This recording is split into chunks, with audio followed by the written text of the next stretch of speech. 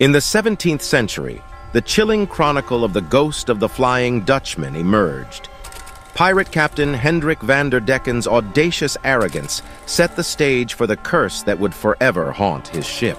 In 1667, amid storm-tossed seas, van der Dekken's vessel, the Flying Dutchman, faced a dire choice. Crew members, gripped by fear and superstition, begged their captain to turn back.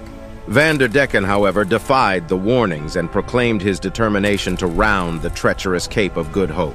Raging tempests and celestial fury bore witness as Van der Dekken's hubris challenged even the divine. It's said that an ethereal figure, a harbinger of doom, confronted him on the deck, cursing him and his ship to eternal wandering. From that moment, the Flying Dutchman, shrouded in mist and eerie light, became a phantom of the seas, an eternal testament to one captain's defiance and its haunting consequences.